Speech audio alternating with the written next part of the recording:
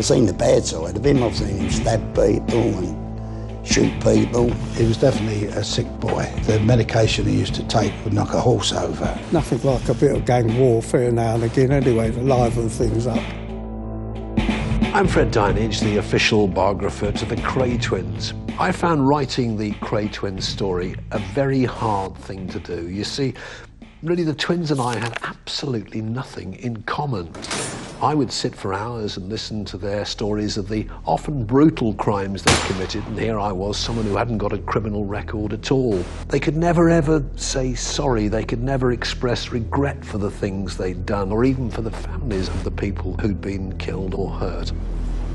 Now, 25 years later, I'm revisiting the Kray story and meeting their associates, looking again at the most notorious gangsters in British history to see just how right I got it.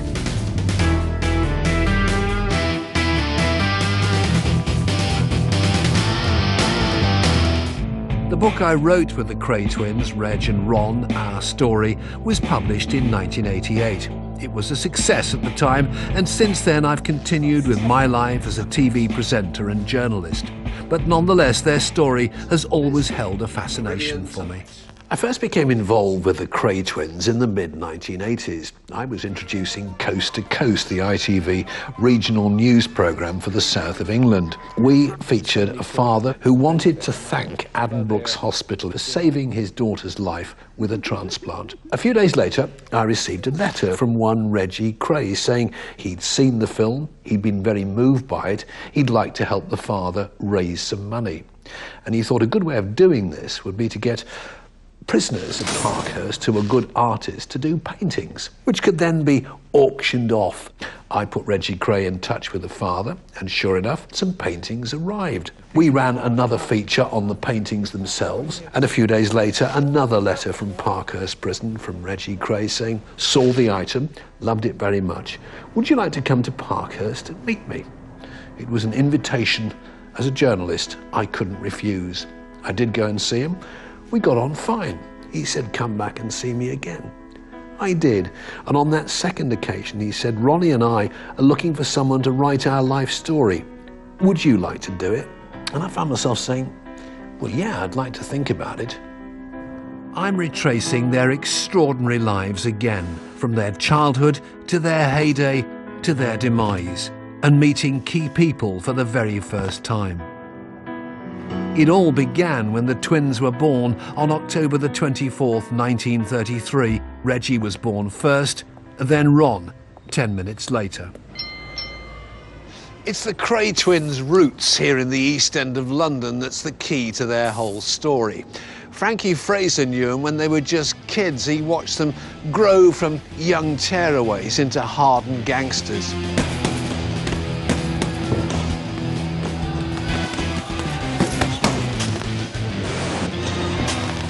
Nervous? I'm looking forward to meeting Frankie because the twins spoke such a lot about him, and Reggie said to me once that Frankie Fraser was the only person they were actually ever frightened of because he was mad. Frankie Fraser, it's lovely to see you after all these years, and what a fantastic setting to be in, this Repton Boxing Club. I love it. It's terrific. The atmosphere is still as it always been. Why do they call you mad, Frankie Fraser? Well, after being certified 3 times, I can't expect to be called fucking sane Frankie, can I? Reggie and Ronnie, you knew them when they were kids. Yes, I did, yeah. Well, I used to, when I was 19, I'd just come out of Chelmsford Prison, and I used to drink with their father, this during the war. And sometimes when the pubs used to shut at 3 o'clock in the afternoon, we'd normally go to a club, or sometimes I'd go home with their dad and have a meal. Well, they were 9 years of age. They used to call me Uncle Frank. Years later, we had a good laugh about it, yeah. What were they like when they were kids? They were all right, yeah. Very respectful, yes. Their mum and dad brought them up well that way, yeah. The twins did most of their growing up on Valence Road. They lived with their mum, dad and older brother Charlie. Fighting was a passion for the boys. They loved to box, and as they reached their teens, they were winning championships. And what about the twins' dad? What can you tell us about him? Well, he was a good man. I liked him. When they were growing up, he was on the run at the time, their dad. He was hardly ever home. And he did get a little bit shifty then as he was getting older, yeah. So he wasn't really a very good influence on them. Their mum was their best one. They worshipped her. Can you describe her to me? Well, she's a typical lovely mum, as mums should be. Yeah. She worshipped them. My mother was simply a wonderful woman. No man ever had a finer mother. We often had no money and very little food, but she always made sure that Reggie and Charlie and I had something to eat and something half decent to wear. She never gave in to despair or frustration, even when times were bleak and the future seemed to hold nothing. I would kill any man who spoke ill of my mother. The teenage twins were developing promising boxing careers. Reg was the London Schools champion and even turned professional. But their chance to forge a career in boxing was cut short when they got into one fight too many and ended up in the Old Bailey at just 16. From then on, the boxing promoters wouldn't touch them. Reggie Kray had asked me to write the twins' life story, but first I had to meet his twin brother, Ron, who was at Broadmoor Hospital for the Criminally Insane at Crowthorne in Berkshire. And I'll always remember, as I was walking towards that very forbidding main entrance into the hospital, a white limousine pulled up alongside me with blackened windows. One of the back windows dropped down, a puff of smoke came out, and I heard a voice saying, "Fred Dinage?" And I said, "Yes." And he said, "I'm so-and-so and so-and-so." I won't mention his name, but he said, "I run a lot of London's underworld. I'm a close friend of Ronnie Kray. If you write this book, you're going to look after him, aren't you?" And I said, "Of course, it'll be very honest." He said, "That's okay." Window went up, the car drove off. I went inside, met Ronnie Kray. We had our meeting, we chatted for an hour or so, got on okay. At the end of it, Ronnie Kray looked at me and said, "I agree with Reg. You can write our story." During that first meeting with Ronnie, it was hard to imagine him as an eager young man. In Broadmoor, he was quiet, but underneath, there was something unnerving. Whenever I met the Kray twins, it was obvious they still had enormous power, even though they were inside. Whatever they wanted, they generally got. And someone who helped them in that direction, a great friend of the Kray twins, indeed a man they had tremendous respect for, is a guy called Freddie Foreman, a real godfather of British crime. Never actually a member of the Kray firm, but certainly what you might call an enforcer. Well, Freddie Foreman in Police's here, this Italian cafe in the East End of London. And what's come through to me, all of this, is that you are just about the most respected figure still in the East End. How did you come to meet Reggie and Ronnie? Well, I met them through Charlie, their brother Charlie, who was older than them. And then the twins were only young then, but there was something about them that was destined for to be notorious, you know, because they was a bit unruly, to say the least. I remember the first time I went to their home, they were out in the backyard punching the daylights out of each other, you know, and the old man and Charlie had to go out and stop them. But he used to say to me, "Charlie, have a word with them, you know, the twins, and see if he can talk some sense into them." But of course they were too young and fiery, they wouldn't listen to what you had to say. You go in one ear and out the other, they still do what they wanted to do. Ronnie and Reggie were called up for national service when they were 18. The twins fought conscription and spent 2 years running from the army. At times they got caught, and legend has it they found themselves locked up in the Tower of London. Writing the Kray twins story wasn't particularly easy because of the limited access I could get to them. I could only see them once a month and then for just a couple of hours. So it took several years to actually write it. And an added complication was the fact that Reggie moved prison a few times. And every time we had to meet in a huge visiting hall, which didn't make it any easier. At Broadmoor, the problem with Ronnie wasn't quite so bad. They gave us a private room to talk in, so that showed the amount of trust there was with the authorities there. This extraordinary footage has never been seen before on television. It shows me talking to Ronnie Kray in the corridors of Broadmoor.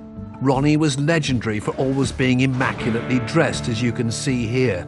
And they called him the Colonel because of the way he marched everywhere.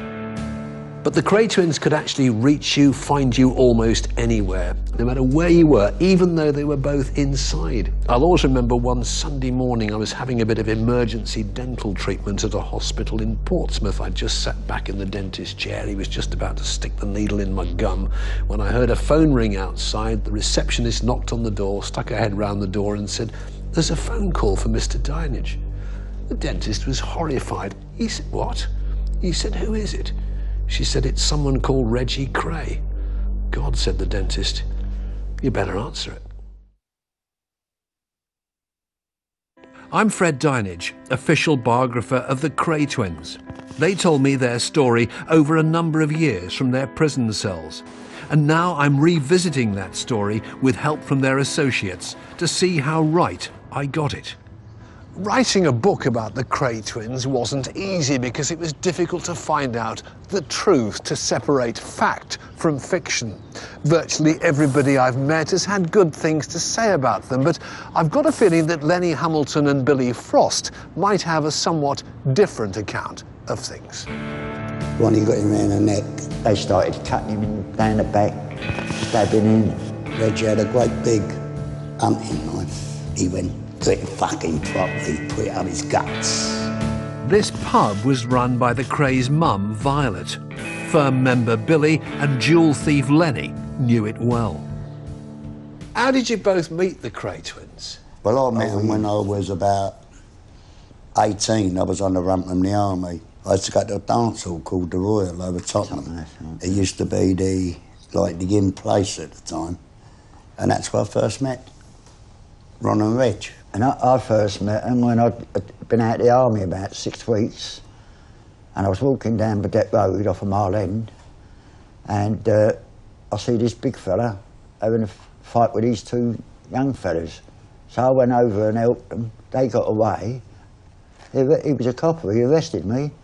He said, "Do you know who they was?" I said, "No, who are they?" He said, "They're the Kray twins." He said, "I was arresting them, they're on the run from the army." The next time I met him was the snooker ball. I was playing snooker and then this fella tapped me on the shoulder and it turned around. He said, "You don't remember me, do you?" I said, "No, I do, you?" He said, "I'm Reggie Kray." He said, "You helped us when the old Bill was holding us." So the other one went, "Yeah, and I'm Ronnie." And I looked, I couldn't tell him apart, could you? You couldn't tell him apart.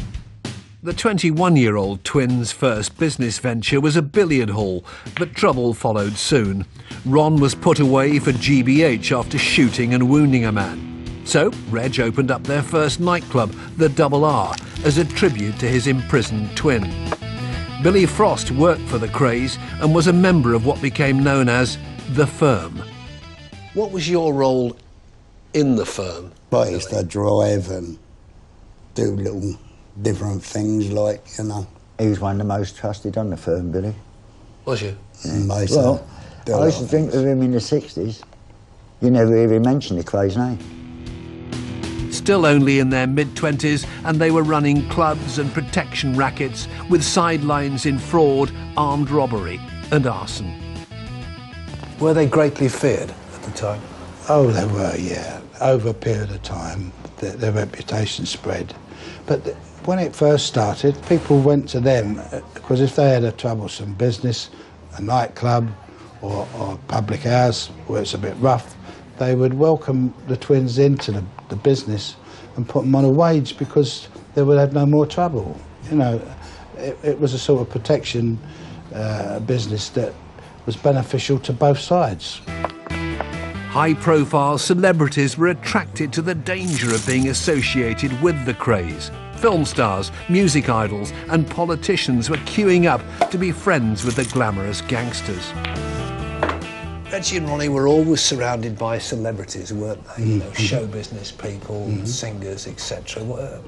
What do you remember about that? Well, their reputation spread even to America, because when all the stars came over here and appeared at the Pagao or different shows in the West End, they always sought out the twins for some reason or other. I don't know why, but it wasn't as though they were supplying them with drugs or anything, you know, to get any drug. They wouldn't touch anything like cocaine or puff. They never used anything like that. Which celebrities do you recall? Oh, well, bloody hell, they never stopped. I mean, Barbara Windsor was the first one, of course, because she became a great friend, and she helped my son Jamie out in his career when he started acting. But going back further to the 60s, Jane Mansfield was one with her husband, but then there was Tony Bennett, Judy Garland, Sophie Tucker, Billy Daniels. It was on that night, with Ron and me done up like dogs' dinners in our bow ties and dinner jackets and surrounded by the rich and famous, that I realised we were well on the way to making it to the very top. To the very top. I felt so powerful that night. I felt nothing was going to stop us. As the twins' power base grew, their personal lives moved on. Reg had fallen for Frances Shea, whom he married in April 1965, and it was no secret that his brother Ron was gay. What were your feelings about Ronnie Kray? I liked Ronnie, I really liked him. He was really, to me, a nice fella, you know. I've seen the bad side of him, I've seen him stab people and shoot people, but I still liked him. And Reggie was the same. I used to drive Reg about and all.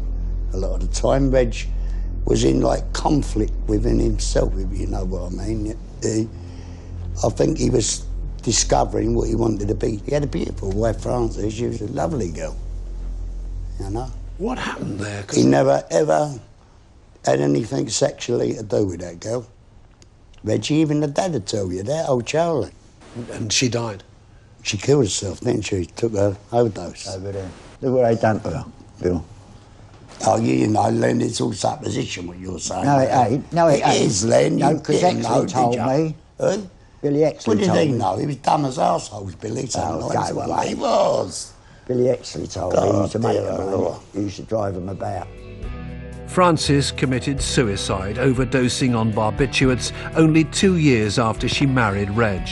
Rumours still persist about her death, and some people don't think it was even suicide. It was another extraordinary chapter in the life of the twins. For me, their personal and criminal lives were fascinating to write. However, everyone, it seemed, wanted a piece of their story. We discovered early on that a famous rock star had also got the rights to the Kray book. So Ronnie said, that's not a problem, give him a ring and tell him we want you to write our story. So I rang him up and his attitude was, over my dead body, you're not writing it, I've got the rights. So I told Ronnie, who said, leave it with me, I'll sort it out. And a few days later, the aforementioned rock star rang me up and said, actually, I've changed my mind, you can write the book if you want to. Interesting that, isn't it? Could you see that they were a little bit different, that they were going to be leaders? Oh yeah, you could tell they were going to go to the top, yeah, definitely. Ronnie was the lively one. Reggie was a bit more laid back. Can you paint a picture of the East End for me in the 50s and 60s? Well, there was something about it. They had that hustle and bustle, and people were all with one another then. There's a paradox about East End gangsters that's always puzzled me. On the one hand, they were boys who loved their mum and went to church, but on the other, they were vicious gangsters who destroyed families. I want to talk to a man who knew both twins very well and who indeed shared a landing at Parkhurst Prison with Reggie Kray for a number of years. That man, and he's quite a remarkable man, is called Bobby Cummins.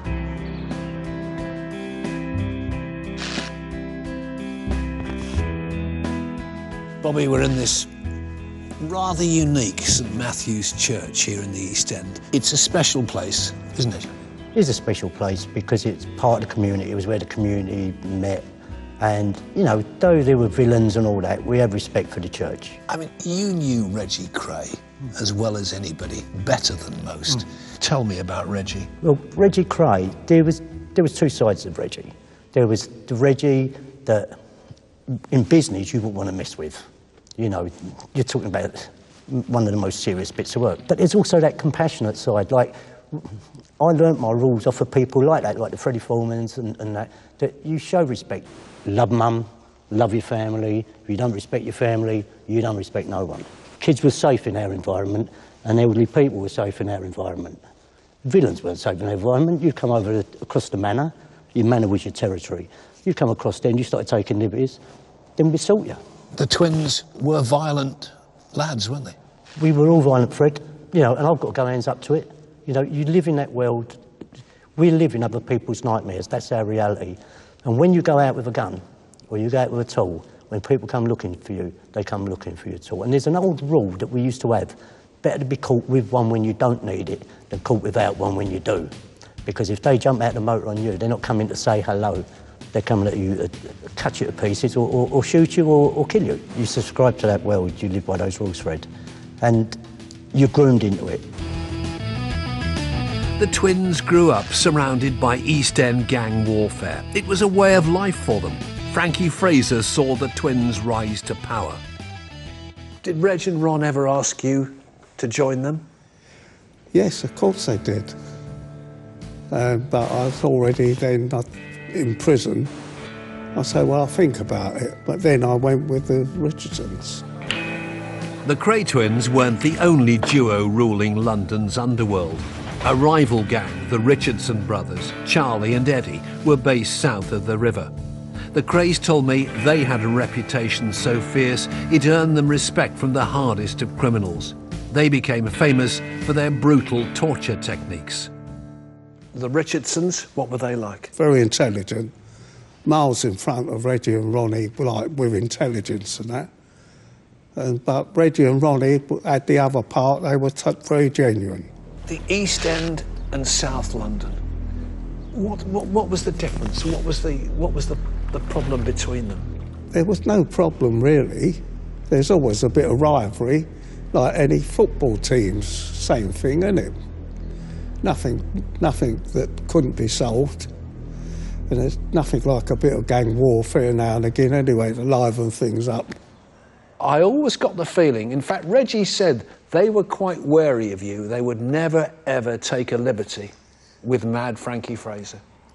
Well, that was their way of looking at it, and that was good. Yeah. And vice versa. Were you frightened or wary of Reggie and Ronnie? No, of course not. I'm frightened of nothing and no one.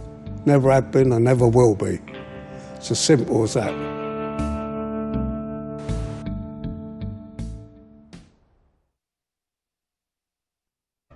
I'm Fred Dinage, the official biographer to the Kray twins.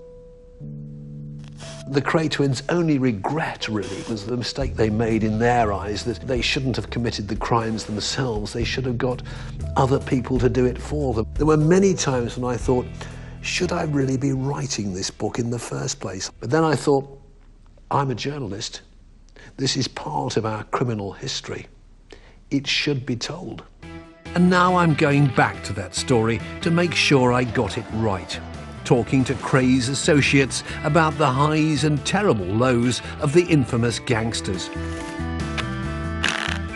Out of the two twins, I preferred Ronnie, though he was definitely a sick boy. He was sick. The medication he used to take would knock a horse over.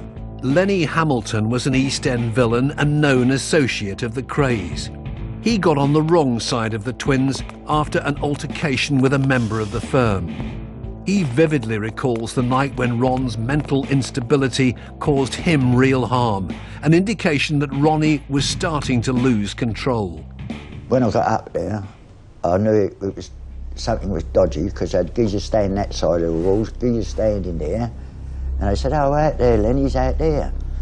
Well, when I got out there, it was a little kitchen, and he was standing facing me. His back was to the gas stove then. And he said, "Oh, sit there." He had an old armchair in here. So I sat there.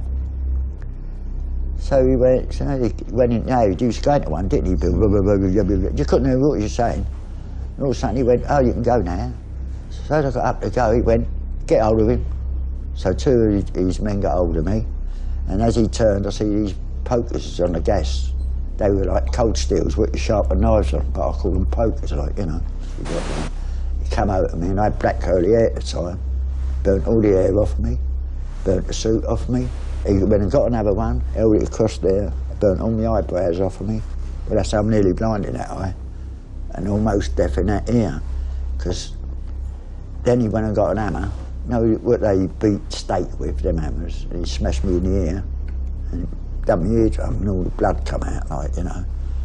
And then he went back and got another poker. Can I swear? He said, "Now I'm going to burn your fucking eyes out." And he's coming at me with a poker, and someone shouted out, "No, Ron, not that." And he just stopped, like that. He said, "Right, you can go now." How did you feel about Ronnie Kray after that? I hated him. Hated him. I didn't like him much before. People were terrified of him. I wasn't old, I admit it, you know, because you never knew what you can do next. We were wicked little bastards, really. Wicked little bastards. Always getting into scraps with other kids, and sometimes with each other. Right from early on, when we were just nippers, we had a gang in our street, and we used to have brick battles with kids from other streets. We loved to fight, Ron and I. We loved to fight, Ron and I. Maybe it was because we came from a family of fighters. Maybe because we were brought up in an area of fighting men. Where did it go wrong, do you think, for the Kray twins? Well, they wasn't very brainy in many ways, and they did get lured by some funny people and get led into different situations that they couldn't handle. It was too much for them.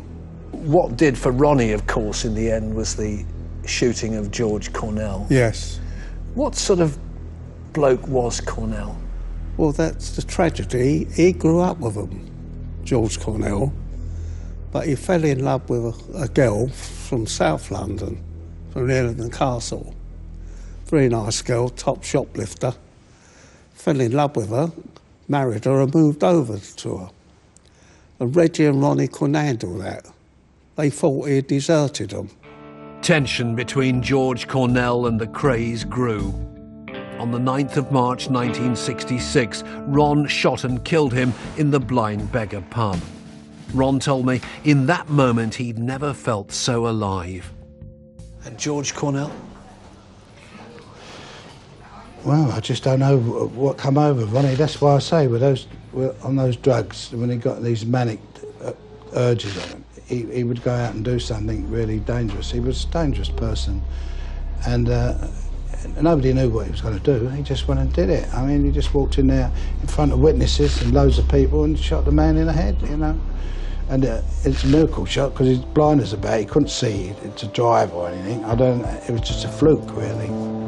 The following year, Reggie killed too. He stabbed associate Jack McVitie in the head, chest and stomach. Reg always said to me that Jack the Hat got what he deserved at that fateful party on Evering Road, calling him no better than a sewer rat. Freddie Foreman was found guilty of being an accessory to the murder. Ronnie Kray smashed him in the face with a glass and told him to go, to use the F word and go. And he went out of the room and he turned around and came back in again. And he could have walked out of the house, he could have gone out. And they sat there and they were screaming at each other and arguing. And it went on for quite a considerable time. And there was witnesses there, two young guys who were croupiers, who had made statements to this effect, and a lot of other witnesses made statements. But they were never produced at the trial, those statements, which they should have been. And that would prove that it wasn't premeditated to kill him that night, but it was got out of hand, and that's when the knife was produced by one of that firm, brought it out of the kitchen and gave it to one of the twins, which was a stupid thing to do. and that's how he got killed. But it wasn't intentional that night. Charlie was the one who always came to me and said, can you help the twins out? They're in trouble, they've done something stupid, they've done something silly. When Jack the Hat, I was in my bed at 3 o'clock in the morning. I was asleep when all this thing was going on. And they wanted me to help them out, to clear up the scene afterwards. Were you involved in any of the killings or anything like that? Well, I avoided that. Didn't want to know about things like that, you know. Didn't mind a few rows, but not that sort of thing, you know. Reggie always told me that only he and Ronnie knew the truth about how Jack the Hat's body was disposed of. Member of the firm Billy has his own theory. What happened to the body? Burnt it. A pole, they had a pole. Yeah. He had a breakage yard and he used to smelt a lot of alley. It's in my book. So he used to dump them in a big deep freeze. That's right. He had a big chest freezer. You freeze them up there for about a week. Then, you know, them saws they cut the meat and the fish with, he had a whole one of them. Saws. He used to saw them up, put them in the smelt, they were gone in and out. Whole That's body. where the bodies went. But he's my mate, Jack. He's a good fella. I've had some right laughs with him, you know. I mean, why did Reg kill McVitie, do you think? Well, by then, Jack the Hat had got out of hand. He was flash and saying nasty things about them and everything like that. So therefore he had to go. There's no doubt about it, yeah. A shame, because at one time he had been a nice guy. It was the Jack McVitie and George Cornell murders that gave Scotland Yard enough evidence to arrest the twins. At 6 a.m. on the 9th of May 1968, the police smashed their way into Ron's flat and arrested them both. The brothers gave up without a struggle. Did you go to the police with evidence about? No. He didn't do it. But then when I was in prison, and they got a letter smuggled into me. If the police come to see me, don't talk to them. Otherwise they're going to shoot my 2 kids. Lenny decided the safer course was to put the Krays away. He went into the witness stand and testified against them in their 39-day murder trial. The Old Bailey was full every day, and tickets in the public gallery were selling for £5 each. Ronnie told me he was betrayed in court by nearly every man in the firm. Lenny, what about the trial itself? How much of an ordeal for you was the trial of the Kray twins? Oh, well, the judge looked at me in the box and he says to me, "You feel all right?" I said, "Not really." And they got me a chair to sit down because Ronnie Kray kept staring at me, like pulling faces, you know, because he was only just down there where I was here. So they got me a chair. When I sat on a chair, being little, I couldn't even see over the top. So that's why the judge done it, you know. If they didn't have sent that letter in, I wouldn't have spoke to the old Bill. You don't do them things. You know, because I was a thief myself at the time. I was a jewel thief and I've blown saved and that, you know. But you don't grass up people. It was at the Old Bailey that a young Bobby Cummins got to know the twins. It was funny because when I got dumped and sawn off, that's when I met Reggie and Ronnie. Because they was up the Old Bailey, it was the Old Bailey in them days, and they was walking along the landing because they was on trial when I was a young kid. I knew who they was, but I didn't know them at that time. And it was Ronnie. He went to me, "What are you doing here?" I said, "I'm here for coming to sawn off armed robbery." He went, "You cheeky little so-and-so." He said, "Fair play to you." He said, "I'll probably see a lot of you in here." I said, "You probably will." On the 4th of March 1969, the Krays were found guilty of murder and sentenced to life. The judge said they should serve no less than 30 years. Freddie Foreman was sentenced to 10 years inside for his part in the Jack McVitie murder. A tricky question, Fred, but I'll put it to you because you don't have to answer it. Were there other murders, do you think? I mean, do you think the Mad Axeman was murdered by them or via them or others, do you think? Well, I don't really want to discuss about the matter because I stood trial for the murder of... But you were acquitted? I was acquitted, yeah, and rightly so. But and also I was charged with another murder 12 years after it was supposed to have happened, and I was acquitted of that also. So, You know, I don't want to really discuss or talk about things like that, because there's always people who, families who it's always somebody's husband or somebody's son, isn't it, you know? The Krays were finally banged up where the police wanted them to be. Even though they'd tried and failed to convict the twins of other murders, the job was done. Justice for George Cornell and Jack McVitie had been served. I'm Fred Dinage, the official biographer of the Kray twins. Writing the book was a big responsibility, and I spent 4 years visiting Reggie and Ronnie in prison, listening to their stories. It wasn't always easy, like the reaction I first got in Parkhurst. When you first come in, everyone was iffy, because we've had journalists before. I mean, I've had it myself, where they want to do your life story, they want to write the book, and then they write it the way they want to write it. They don't write the real way. And that made us very iffy about people who wanted to write books, journalists, all that sort of thing. You did it the right way. And so that gave them a bit more confidence, and you was regular. You know, you weren't just going up, getting a little bit and then doing your research and then padding out the book. You was actually writing how it should have been done. But you were well respected, you know, for what you did. And you're still well respected today. I respect you today. So the Kray twins' book was due for publication, and certain newspapers showed a lot of interest in serialisation, particularly the Sunday Times, the Sunday Mirror and the News of the World. I urged the Kray twins to go for the Sunday Times because of the credibility that it would have given them, which is what they were really seeking after all. But of course the twins, being the twins, went for the most money and went for the News of the World. The Sunday Mirror, who'd been very supportive up until then, were very, very cross, and they took a somewhat different tack all of a sudden. The headline said, "Fury over new Krays haul." They were angry that the Krays were apparently going to receive some remuneration for writing their life story, and they suggested that I, as the author, should be taken off the television. I was outraged at the sheer hypocrisy of the whole thing, but then it all died down, and time is, after all, a great healer. For Reggie and Ronnie, time didn't heal. It just went on and on in prison. Reggie said to me that life in Parkhurst was a constant battle for sanity and survival. Parkhurst, one of the most respectful places I've ever been in my life for good manners, because we was all tooled up, every one of us in there. Tooled up inside prison? Oh yeah, yeah. With what? Well, we nicked a garden shear. Reggie had half, I had half, so I had a blade about that long.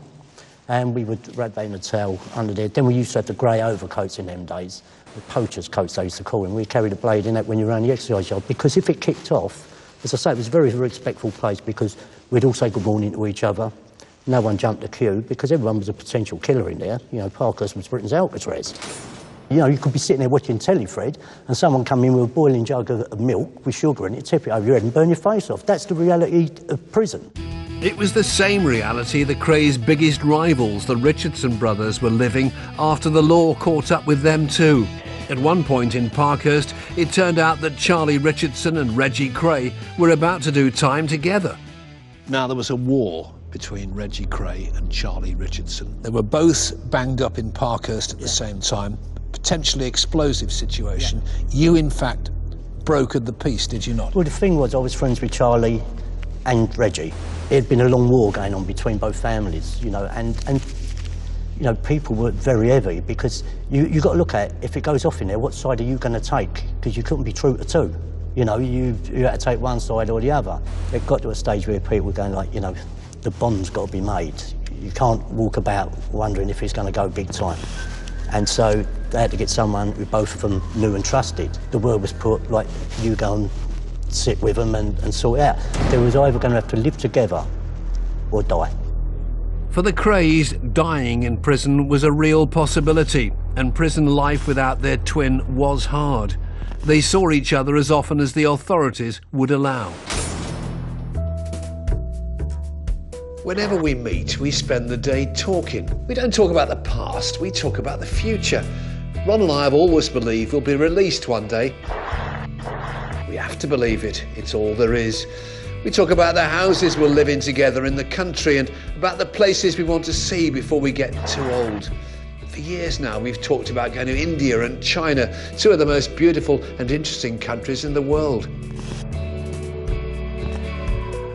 But am I right, in a sense, Reggie was always a marked man inside Parkhurst. He'd always got a sort of price on his head, in as much as the young guns in there, if they could have marked him in some way, they'd get themselves a reputation.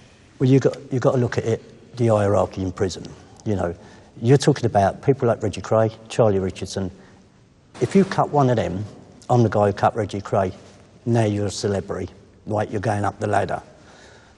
But if we allowed that to happen, then the next target would have been Charlie, then it would have gone all round, and one of us, it might have been my turn next time round. And the thing was, we were prepared to kill them if necessary, and we weren't worried about that. If it comes down to that, better them go than we go, but send a message out. You hurt one of ours, then you're hurting all of ours, and we're going to come and get you, you're not getting away. The twins' mum, Violet, visited them twice a week until she died in 1982. Ronnie served most of his sentence in the psychiatric hospital Broadmoor. Reggie was a Category A prisoner for much of his time in maximum security prisons across the country. Do you think the law was a bit harsh on Reg and Ronnie Kray? I think the law was very unfair to them. Very unfair. Ordinary nice people like yourself, untouchable in their world, and quite rightly, and women and children untouchable. Even when their contemporaries had been released, the twins were refused parole.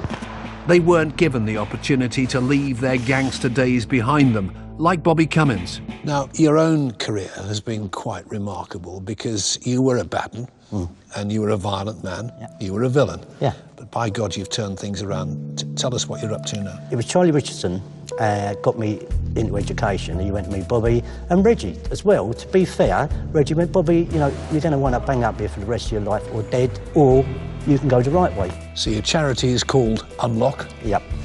It's Unlock, National Association of Reformed Offenders. And these kids matter to me. They're my kids. They're my kids dying on the street. And I don't want my kids for the future and laying on the bed that me, Reggie and Ronnie and Charlie laid on the bed that 200 people slept on before us, cut their wrist in, urinated in, God knows what else they've done in it. If you want people to change, what you've got to give them is the opportunity to change. The Krays never had that opportunity. I wonder what would have happened if the Krays had been given the chance to go straight. When I was writing the book, both twins told me they'd lead an honest life if released. Ronnie never left Broadmoor, and Reggie was only released on compassionate grounds a few weeks before he died. I was with him, Reggie, when he died. I sat up next to him in the bed when I released him. And Joey Powell and Johnny Nash, we went down to see him at this hotel. And I sat on the bed with him when he took his last breath, you know. It's weird that we went there that day. It seemed that he was waiting to see us before he passed away. It was weird. The whole family's died in prison. Sad, really. Before Reggie died, was he able to speak to you at all? Yeah, yeah. What did he say? say? He was very, yeah. We left him and he said, don't go. He said, you're coming back. We said, we're going to the bar because the doctor arrived to give him an injection. And when we went back down again, he was completely unconscious. Then he died there. I sat on the side of the bed with him. How did you feel? Oh, it was like the finish of an hour, really. Sad, sad. The Krays told me how loyal Freddie had been throughout their lives, so it seemed fitting then that Freddie should be with him in Reggie's last moments. Reg died from cancer at the age of 66. Ronnie suffered a heart attack and died at 61. Their older brother Charlie died aged 73. So all three Krays ended their lives, if you like, here, but you didn't come to any of those services? No, I didn't come to the services out of respect. And, you know, people would say, oh, you know, go to a funeral. It turned into a circus, and I didn't like that. I keep them in my heart. You know, I've got my memories when we used to laugh, have a cup of tea together, and discuss villainy together. And I'm not condoning what they did, you know. But in that life, we all did it because that was our life. So, what do the people I met think about the extraordinary Kray story? And I'll never forget one thing Ronnie said. never make excuses for what I've done. He didn't regret anything, he did it his way. And Reggie was the same. Reggie was the same. They lived their life the way they meant to live it, and they lived by their rules and our code of ethics, and they never sold out. It's surprising how many followers they've got all over the country, you know. So how can they still do that? How can they still have that kind of charisma, if you like, Well, all these years? You never had gangsters like them, did you, in East End? You never had gangsters like them. What sort of a legacy is it leave for young generations that are coming through to say, well, look what happened to them. You want to follow in their footsteps? The three brothers all died in prison. Sad story. And it doesn't advertise committing crime, does it? So what have I learned then from this journey back into the Krays legacy? Quite a lot, actually. I've learned a number of things I didn't know about Reggie and Ronnie Kray. I've certainly learned a lot about the people who surrounded them. And most surprising of all, I think, in many ways, is I've actually learned, I think, that Jack McVitie and George Cornell, their two victims, especially Cornell, were actually nicer men than Reggie and Ronnie ever portrayed to me. But the biggest lesson of all, I suppose, is the one that I already knew, and that is, except in exceptional circumstances, crime really doesn't pay. Certainly for Reggie and Ronnie Kray, it didn't.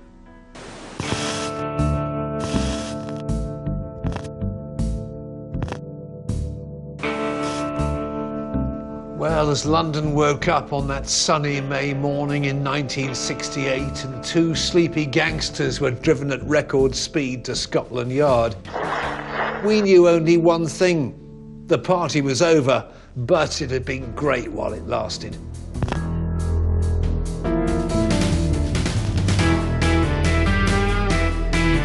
There's a few confrontations to be had as the Road Crime Unit get called to deal with a man who's driving uninsured.